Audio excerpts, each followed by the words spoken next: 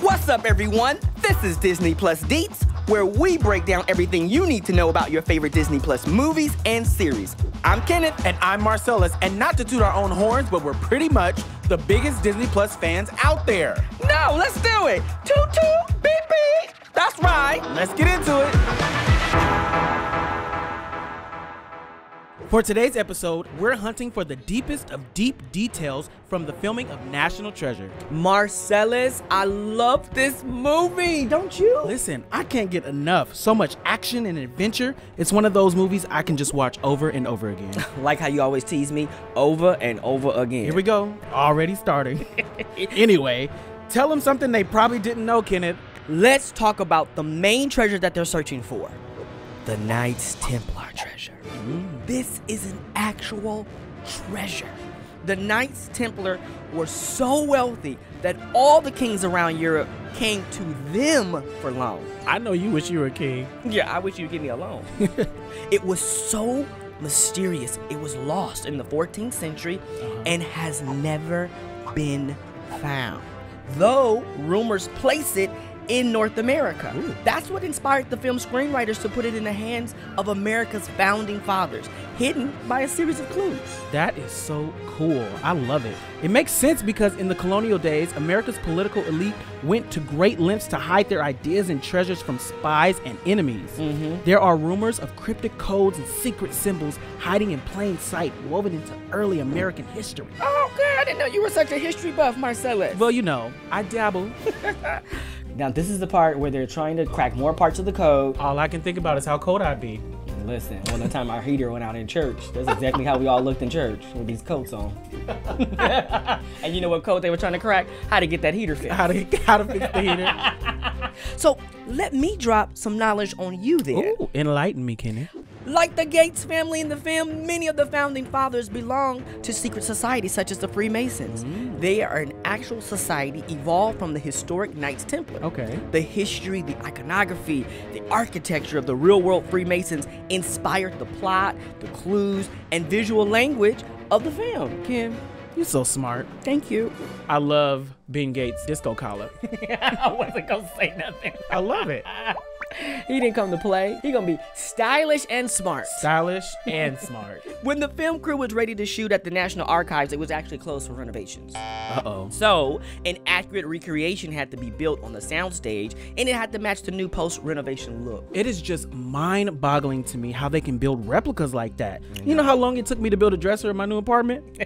I know they would have fired me. Yes, I remember, because I helped you move. You still owe me for that, by the way. Keep going. When Ben, Abigail, and Riley drive into Philadelphia right here, they're going over the Benjamin Franklin Bridge. Just a cool nod to the Founding Fathers theme in the movie.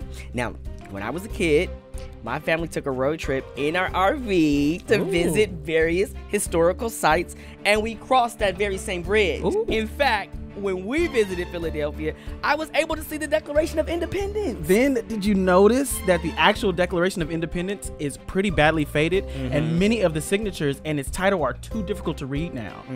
The one in the film is a replica, so they could make those areas a little more legible. And I'm thinking just like I didn't even know it was all this intricate. First of all, we went to go see the Declaration of Independence. I just thought it was a security guard standing at the door. I had no idea it was all this stuff. Down into the depths. I would be like so outdone by it. Anyway, let's talk about the FF. Marcellus, what is the FF? Ben, Patrick, and John Gates were all named after founding fathers. FF, get it? Wow, Marcellus. No comment. Support me, support me. Abigail Chase, who is played by Diane Kruger, is a combination of Abigail Adams, wife of John Adams, and Samuel Chase, a signer of the Declaration of Independence. If I was a teacher, I would have my students watch National Treasure. I believe it. Just to kind of teach them a little bit. Even Riley, who's one of my favorite characters ever, he's inspired by real teenagers hired by the National Security Agency to build computer models. OMG. The NSA could have used me. I used to love doing puzzles as a teenager. I don't think so. The NSA wasn't hiring nobody to do no jigsaw puzzles. Oh, they're shooting at him. We gotta go. We gotta go. Hurry up. Get on the elevator, Ben. Get on the elevator. And they said it was bulletproof. I love that he put that in front of him. That's another fact that comes out. Now he And rolls he up rolls the it up so Declaration quick. of Independence. He It is the thought, real one. Look, he thought so fast too. He had on his white usher gloves though. Yeah, it's so amazing. Speaking of experts, various consultants were brought in to help make the film more believable. They brought in real treasure hunters, cryptographers, code breakers, and criminal strategy experts to bring the heist to life. It's this attention to detail that's incredible. Listen, Marcellus, you see these catacombs? And that bottomless shaft, they don't exist in real life, but they were inspired by real chambers and tunnels found under the Trinity Church. The skeletons are both in the film and in real life. That is creepy. And I'm gonna tell you, I'm not stepping on any of those wooden planks. No, they do not seem We sturdy. don't even know if that stuff is gonna hold my body weight up. And I don't weigh that much. Don't say nothing. Well, okay. Don't say nothing, We'll because I keep know I moving set forward, myself up. you Yeah, know? let's move forward. Because I know I set myself up for that. One aspect of Trinity Church that wasn't included in the film is an outdoor cemetery on church grounds that includes the remains of one Alexander Hamilton. What? Why do I suddenly have the urge to sing?